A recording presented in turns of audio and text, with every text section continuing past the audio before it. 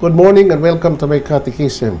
I am your talk show host, Father Lucas Inoc, and together with me, as usual, is my co-host, Brad Adam Ampier, the President of the Catholic Faith Defenders in the Archdiocese of Cebu. Today is the 16th Sunday in the Ordinary Time, and our Gospel reading is quite long because it composes of three parables concerning the kingdom of God. And you know, in most of the teachings of our Lord, He would always use parables.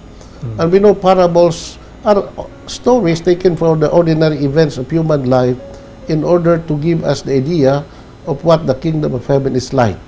So, you know, when we talk about the kingdom of heaven, it is something that our Lord Jesus Christ wanted to establish here on earth.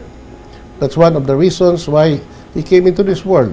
No, not only did He come in order to redeem the world by His atoning death on the cross, but more so also, He came in order to establish the reign of God or the kingdom of God. And what is that kingdom? Now, it's a mystery. And that's why, in order to give us an idea of what this kingdom is all about, Jesus gave us these beautiful parables. In fact, in the Gospel of Matthew, which we are going to read, there are 13 parables of the kingdom, because these 13 parables are dedicated to establish the meaning of what the kingdom of heaven is like. And this is something that Brother Adam and I will be discussing today. Please stay with us.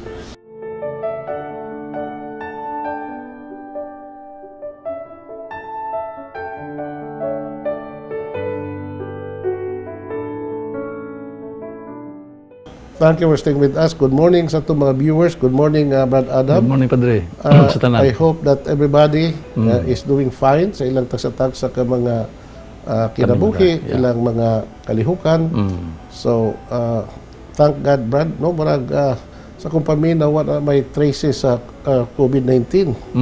Although some people, I could see, even in the church today and in public places, there are still people who are wearing masks. No? Perhaps that's also a good idea nga mag-mask from time to time in certain areas, Brad, no? Especially those who are affected with what ng respiratory ailments. No?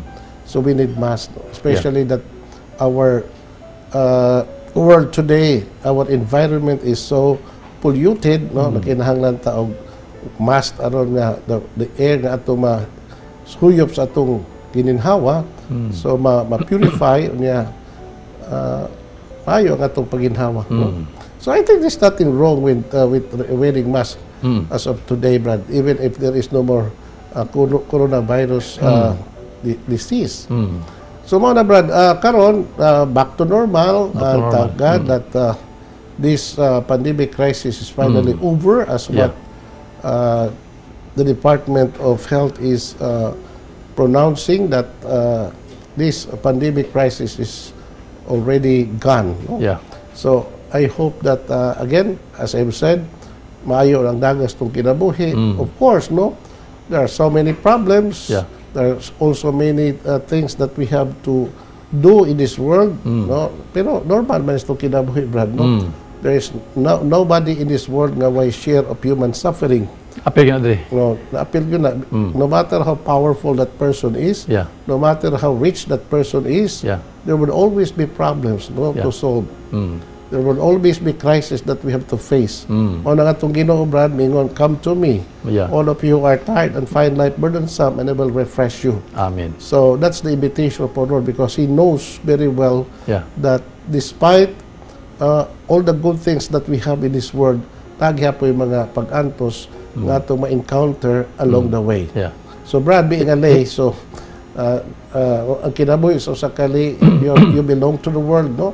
So you are immersed in the world, in the life of our society. Mo na nga mas makahatag yun mo na mo nga og exact idea, exact experience of what you really experience in as far as your day-to-day life is concerned as lay people. Tinuod pa rin matag-usa na to, matag-usa gyud nato, no? Mapari ta, ma-lay ta.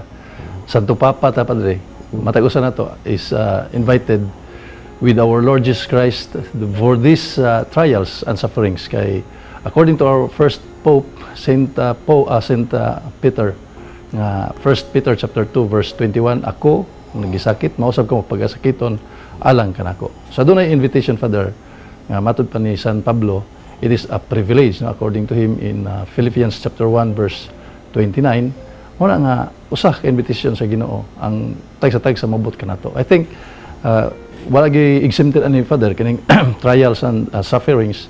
Ang ato lang, we have to ask strength to our Lord Jesus Christ for our more kuan pa gyud kining yung nato kaning strength nga ihatag sa Ginoo nato, because we can do nothing without him, no, according to our Lord Jesus Christ. Muna nga salig kita sa grasya sa Ginoo. Okay, Brad. So the reality is nga nagi pag-antos, Brad, no, di kita maka-escape mo na nga in our prayer, di kita makaingos Ginoo, Lord, magtaga kining mga pag-antos nga ani anak ko. It will never happen. Ngano man kay ato pag Ginoo, no, mosunod ka nako, o mosunod ka kinahanglan magdumili siyang kaugalingon, magpasen siyang cross kada adlaw, mosunod ka nako. So every day mo na nga kanang gitawag og gospel of prosperity, Brad, nga which some of our brethren who are not Catholics, no? Yeah.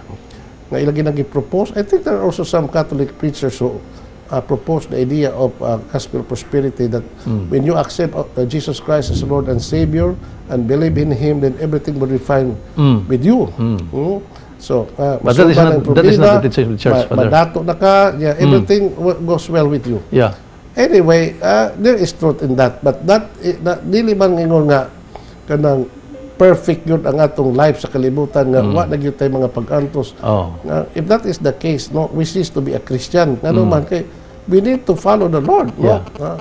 And in following Jesus, we have to follow in His footsteps, no, in suffering, in taking up our cross daily. And cross is the symbol of our sufferings that we have to bear each day. Amen. Mo na nga sa itong pag-ampo, Brad, so di gina nato iampo ka na yung Lord, wag tanga kining mga pag-antos ni anak ko. It will never happen. Yeah.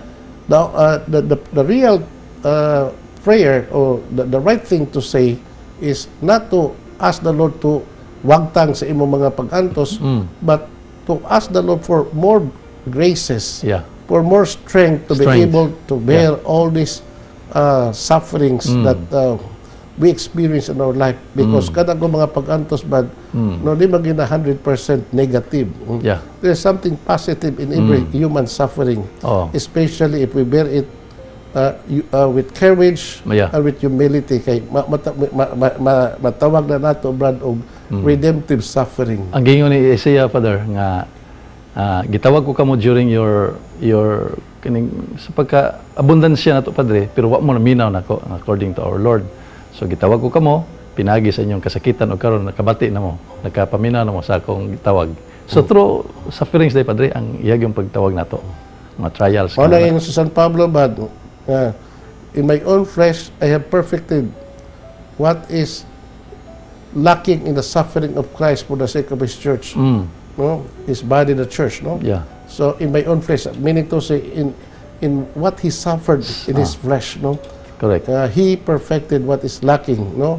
Sa mga pag-antos ni Kristo og siyang simbahan, nga mao ang iyang lawas. No? Yeah. So man, Brad, nga kuno na tayo mga pag-antos, di na tayo ma-surprise, anak. O di na sa tamahadlok, anak, kay normal na itong mas ma-surprise tingali, Padre, o wala pag-antos na to. Pero mao lagi na, Brad, nga importante yun nga naagyo na ang pag-ampo, may usa tas Ginoo, kay with Jesus we will be able to gain enough courage, strength to bear all the sufferings nga nato. Anyway, Brad, ang ato ebanghilyo karon mas may tingali ato sa kay medyo taas-taas ni. Taken from the Gospel of Matthew, chapter 13, verses 24 to 43. The Lord be with you. And with your spirit. A reading from the Holy Gospel according to Matthew. Glory to you, O Lord. Jesus told the people another parable. The kingdom of heaven can be compared to a man who sowed good seed in his field. While everyone was asleep, His enemy came and sowed weeds among the wheat and went away. When the plants sprouted and produced grain, the weeds also appeared. Then the servants of the owner came and said to him, Sir, was it not good seed that you sowed in your field? Where did the weeds come from? He answered them, This is the work of an enemy. They asked him, Do you want us to go and pull up the weeds? He told them, No. When you pull up the weeds, you might uproot the wheat with them. Let them grow together until the harvest time. And at the harvest time, I will say to the workers, Pull up the weeds first, tie them in bundles and burn them. Then gathered the wheat into my barn. Jesus offered another parable. The kingdom of heaven is like a mustard seed that a man took and sowed in his field. It is smaller than all other seeds, but once it is fully grown, it is bigger than any garden plant. Like a tree, the birds come and rest in its branches. He told them another parable. The kingdom of heaven is like a yeast that a woman took and hid in 3 measures of flour until the whole mass of dough began to rise. Jesus taught all these things to the crowds by means of parables. He did not say anything to them without using a parable. This fulfilled what was spoken by the prophet, I will speak in parables. I will proclaim things kept secret since the beginning of the world. Then he sent the crowds away and went into the house. And his disciples came to him saying, Explain to us the parable of the weeds in the field. Jesus answered them, The one who sows the good seed is the Son of Man. The field is the world. The good seed are the people of the kingdom. The weeds are those who follow the evil one. The enemy who sows the weeds is the devil. The harvest is the end of time, and the workers are the angels. Just as the weeds are pulled up and burned in fire, so will it be at the end of time. The Son of Man will send his angels, and they will weed out of his kingdom all that is scandalous and all who do evil. And this will be thrown into the blazing furnace, where there will be weeping and gnashing of teeth. Then the just will shine like the sun in the kingdom of their Father. If you have ear, then hear. The Gospel of the Lord. Praise to you, Lord Jesus Christ. Okay, Brad, sa ako nag-ingon, taas-taas din itong Ebanghelyo. It is composed of 3 parables, no? Yeah. The first parable is the parables of the weeds, the wheat and the weeds, no? Growing together in the field sown by a farmer. And another is the parable of the mustard seed. Sa kahoy, sa usa ka liso sa mustasa. And then the parable of a yeast, no? Yes. Sa bingay, sa usa ka produce nga igpapatubo nga gigamit sa usa ka babae aron pagpatubo sa minasa. Nga harina aron pag luto sa kapan. So all these things, Brad, all these 3 parables, as I mentioned earlier, no, talks about the kingdom of God. So mo di katong tukion, Brad, and we hope that we will be able to exhaust the message and the meaning of this parable in just a short time that we have this episode of ours. Yeah. And we will be back after this short break. No, we encourage our viewers to please stay with us. Okay. We'll come back.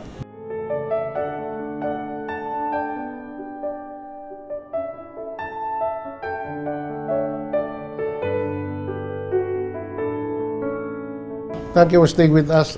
May buntag again sa itong mga viewers, Brad. Kung karoon ito ng tukiyo ng atong Ebanghelyo karong adlaw. Now, Brad, speaking about parables, we already said many times in this program na kining mga sabingay, mga sugilano kini, gigamit itong Ginoo pagtudlo sa iya mga tinunan o mga pagtulon ang Diyos nun. And especially about the kingdom of heaven. Yeah. O na nga, Brad, atong Ginoo sa iyang pagpanudlo, sa dini pa siya kalibutan, Brad, wag ito siya mo gamit og mga highly theological terms. Wag ito siya magamit og mga technical kayo nga mga words or terms.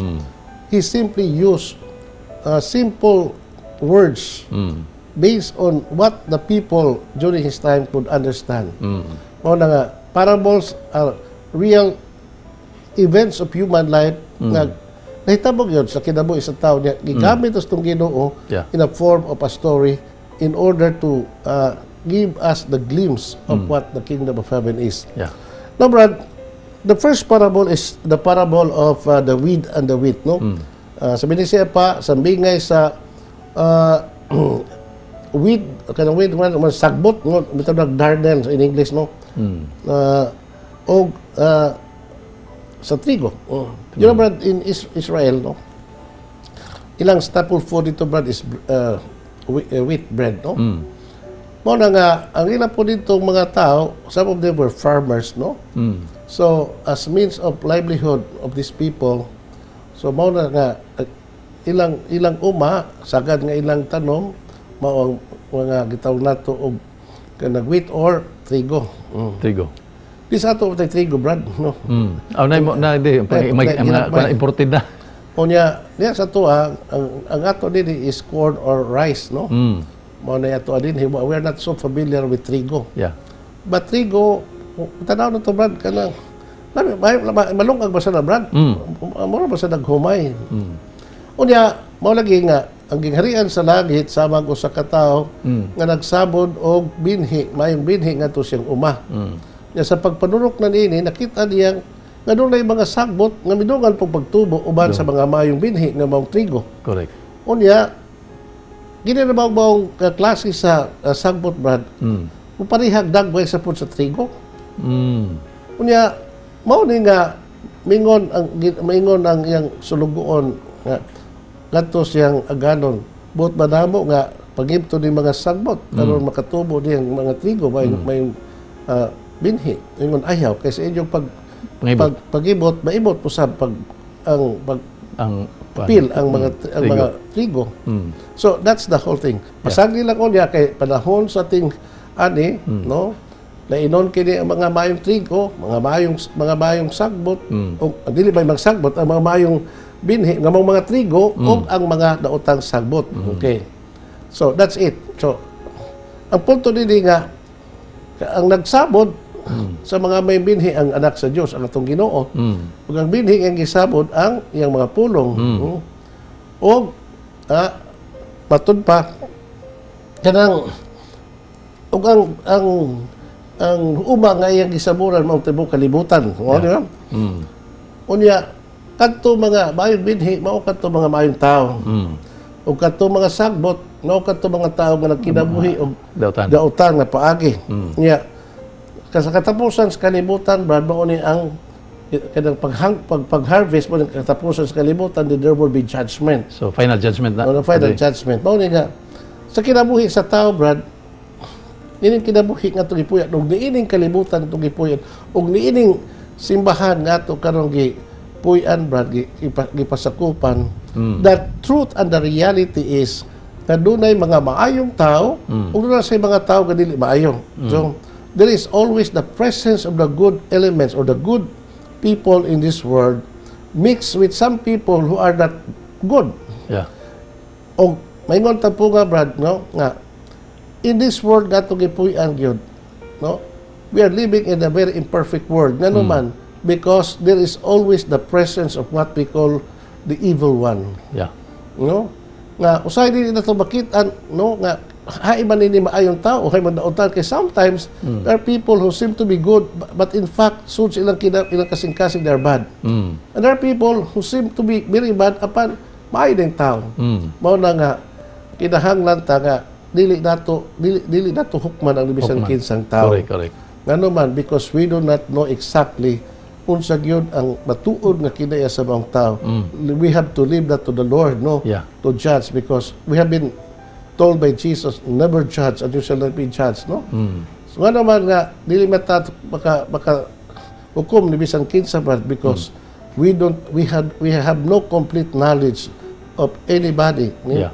Ang ato lamang nakakita atas mga tao, dunay maayo, dunay si dautan.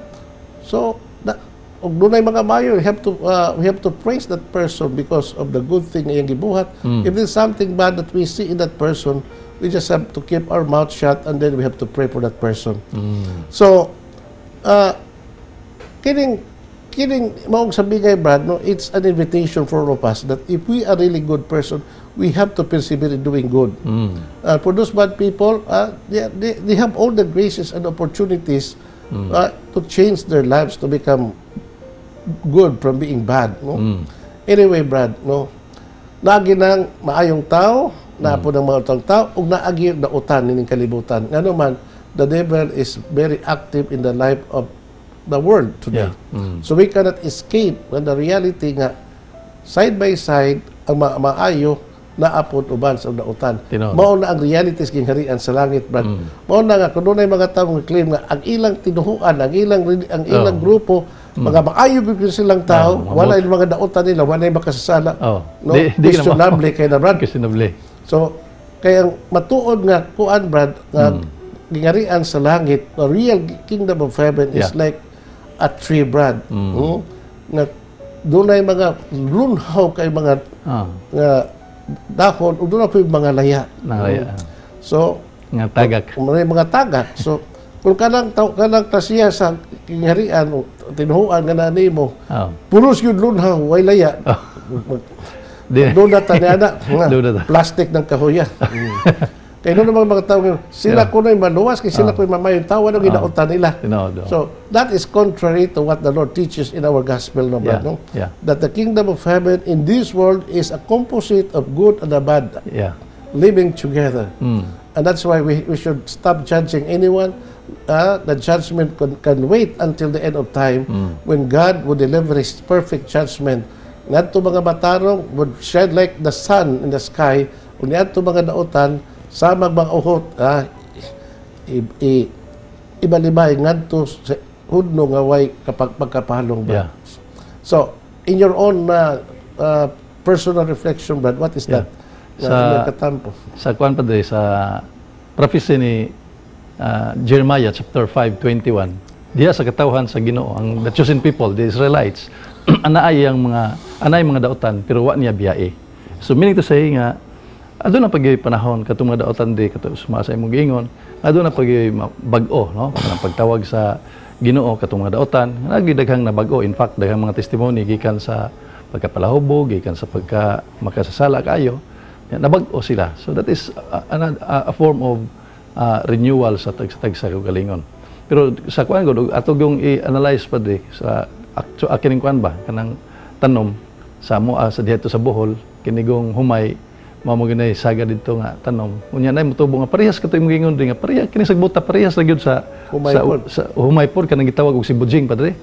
Unya pero kanang si Bujing amo gyud pangabton padre kay mukaon mag-apil sa tambok sa humay.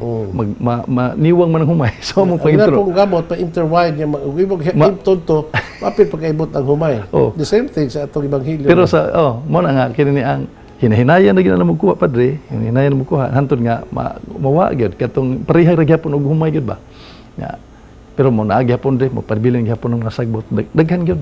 So mo na sa atong ebanghelyo nga gidid-an sa Ginoo pag-ibot anang mga kuan kay basig maputol kay at the end of kuan during the final judgment or kanang tawag nato og general judgment father iya naman gitong ilain to, no? Ang katong diri sa wala og diri sa tuo nindot kayo ang kuan this particular parable, Brad, teaches about the direction of this world that we are living. No, the kingdom of heaven starts here dinhi sa libutan padre. But so dili na dito squan pa din langit na. Ang giharian sa langit magsugod. Pagta magingon ta, the kingdom come, thy will be done on earth as it is in heaven. So it will start here and it will be perfected in heaven. The fullness of the kingdom is not in this world but in the world to come in heaven. And we'll be back after the short breaks. Please stay with us.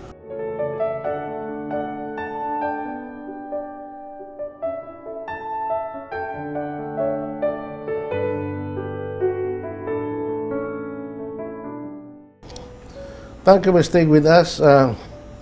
Brad Adam, ato nang tukion the second part of our gospel reading. The two parables, no? The parable of the mustard seed and the parable of the yeast, no? Kung sa kini binig sa yeast, patubo. Kuan Oo, patubo. Oh, okay.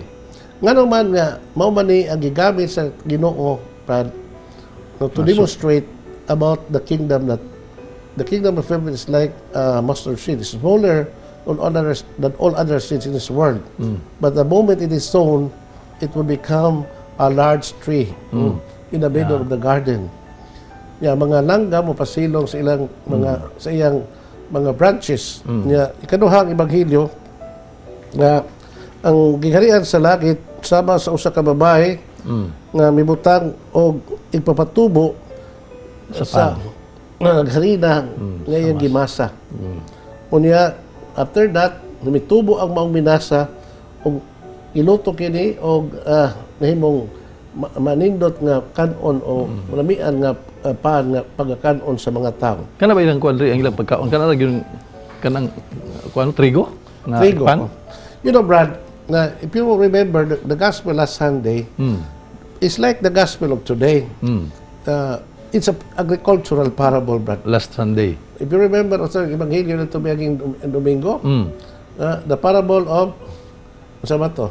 Mao gyapon ri katong seeds nga nahog sa dalan, The nahog sa parable of bato. the sower. Nahog sa Doon tabunok ay nga yuta. mga binhi nga gisabot sa usa ka mag-uuma, nahog gadto sa agianan, ang uban nahog gadto sa Sa kabatuan, ang sa uban sampinit. nahog gadto sa mga sampinit, ang uban nahog Sa tibunok tibunok. tabunok nga yuta. Nya katong nahog sa tabunok nga yuta, bitubo namunga. Namunga. Tag Katong 30, 60. nahog sa laing mga klase sa Yuta. yuta, tabunok, Kabatuan. batuon o puno sa pinit o gahi. Wagin makatubo, wa pa Wag yun. makapabungan. The same thing, Brad. Now, Brad, kining duha ka sambingay interrelated ni Brad. The kingdom of heaven is like a mustard seed which is smallest of all seeds. The kingdom of heaven is like usa ka pudyot nga ipapatubo nga gimix ngadto sa binasa nga harina. So, the basic principle of this parable nga gitudlo nato, Brad, is that the kingdom of heaven starts with small beginning. So, ang giharian sa langit nagsugod diya sa gamayng sinugdanan. Like for example, Brad, no? When Jesus started to build his church, he founded his church on the 12. 12 apostles. Yeah, ang usa nagbuhi pa yun. Yeah, how come that these 12 people, ordinary people and sometimes ignorant Yeah. people, and some of them were sinners, no? They were able to transform the world, no? Yeah. Nagikan niya itong panahon na, Brad, ang hangtod karon, nagpadayon ang mga simbahan. Tinood. So ito pa, ang simbahan nga gitukod, usa ka simbahan nga mapadayonon. No? Bisan pa, kung doon ay mga bad elements, sumapa sa tungo ng Ebanghelyo, na musamok nini maong simbahan, no, that the church or the kingdom of heaven, because we talk about the kingdom and the church, ato ng the church is, the kingdom of heaven is associated with the church, Brad, no? So, mo na nga, kining maong humble or gamay sinugdanan sa simbahan, Brad, is the reality. Yeah. Unya, mutubo gyud kining maong simbahan itukos to Ginoo ug way makasanta sa iyang pagtubo. Wala gyud. Ngano man, kay matud pa diya sa Ebanghelyo sa Mateo kapitulo 16 bersikulo 18 katos 20, nga even the gates of hell Cannot prevail. cannot prevail against it, no? So, why gahom sa kalibutan o why gahom sa dautan nga makasanta sa pagtubo sa inyong harian? Contrary to the claims of other people, Yeah, nga ang unang simbahan tukos to Ginoo, nahanaw ko niya, Nawa. ilagi pa barong pag-usap. That is very, very wrong. Ano man nga, sa tupad na makak na itong Ginoo. Makak di ay. Nga Hindi harian, walay katapusan. Indestructible. Yes, no, walay makapugong, walay makasanta sa pagtubo siyang gingharian o Correct. sa iyang simbahan niining kalibutan. Okay, Brad, speaking about the dough, yes, gagisagol nga to sa dough kung binasa, no? The same thing, no? Ang usa ka pudyot nga binasa, imong isagol nga to sa dako kayong, ang usa ka pudyot nga patubo, imong isagol nga to sa imong usa ka Minasa. planggana nga binasa, no? Dako kining epekto, Brad. It Dako will yun. transform the binasa. Mutubo kini, unya the moment mutubo kini, isod nga to sudnuhan, unya lutuon o mamahimo ng kalanon. Meaning to say, the same thing with the other parable, that the kingdom of heaven starts from a small beginning. Now, Brad, another principle that we can learn in these two parables, Brad, in everything in this world, all the big things in this world starts from a small beginning. Ang tanan, Brad, no? For example, kita tao, Brad, nga gibog na kita sa Ginoo diha sa tiyan sa itong inahan with the small seeds from the father and the mother. But the moment it is being conceived in the womb of the mother, the new life is born. Unya pakatao, nahimot ang tao. Anto mo dako yun. In everything, Brad, no? Muna nga, di gid nato ipakabaliwala, Brad, ang mga gagmay butang. For example, Brad, na kanang ingos og insect ba nga, kanang usa ka diyot, usa ka dako, kwarta man ha. Bahala ginagmay basta kanunay. kanunay. Bahala ginagmay basta kanunay. Nga naman, kay usa ka milyon, Brad, nagsugo ba sa usa ka dako? Usa ka dako. Ug mawala usa ka dako dili na. Wala usa ka milyon. So gikan sa usa ka dako, Brad, bitubo, no sa hangtod nga miabot ang usa ka bilyon. And everything in this world, Brad, no? They all starts from a small humble beginning. Correct. Apan kung kini makasukad na, makatubo na, so di wa gyud gahom sa kalibutan nga makapugong related to the growth of the kingdom. Mo naging nga mapugngan pa baha. Okay, Brad. Now, speaking about the yeast of the dough, Brad, no? Doon ako'y usa ka tindot kaayong pabalandong ani ba nga. Kanang gamay usa ka gamay pudyot sa harina. No, ipapatubo tawag ng yeast, Brad, no? Maka transform na sa usa ka dako kay minasa nga harina, Brad. Ang akong reflection ni Brad that in everything in this world, no, if we start, no, from a small beginning, the good, ang usa ka gamay kaayo nga ibuhat ining kalibutan, Brad, no? A small good act nga imong gihimo ining kalibutan na it can change the whole world, Brad. Amen. No? Busa dili gid i-underestimate, Brad, ang usa ka gamay butang Nga maayo. Now, ginaingon, Brad, nga sa kasaysayan sa kalibutan, even also in the history of the church, Brad, no, the church is always in need of people who would initiate something positive for the growth of the church. And even the human civilization, Brad, no? The human civilization starts from humble beginning or small beginning. Now, usually, the growth of civilization and the transformation of the world start with a single individual, Brad. Amen. Mao na nga karon, Brad, no, sa atong kasaysayan, no, sa atong simbahan, Brad, no, na may problema sa atong simbahan. The church today is in crisis because of so many problems. No? Loss of faith of some people, unya discouragements of mga tao. There is what we call the exodus of Catholics abandoning the church. And it seems that the world that we are living today, Brad, is not only in the reality of the church, but the whole world in general. This world is becoming decadent. No, what naging hope of restoring this world or this church, Brad? Ako, Brad, I'm a very positive person. Kung usa lang ka nato, Brad, no, maghimog maayo, no, it can transform the whole world, and it can transform the whole civilization, human civilization. Mga sa atong kinabuhi, Brad, sa atong simbahan, no, dako kayong ikatampo ang maayong buhat sa mga tao, labi na sa atong mga santos, Brad. If we want to renew the church, no, we have to start from each one of us. No, a single act, a good act of the person, Brad, can influence the whole world. In the same manner, a bad act sa katao can also destroy the world. Tama. Mao na nga, kinahanglan ang matag usa nato, Brad, no? Ingat kami ngon, ako ra bang usa? ang akong pag-ampo, ang akong buhat, din iba ka-influence sa kinatibuk-an nga picture sa kalibutan ng simbahan. No, you should That not is do wrong. that. Wrong idea, Gano yeah. man.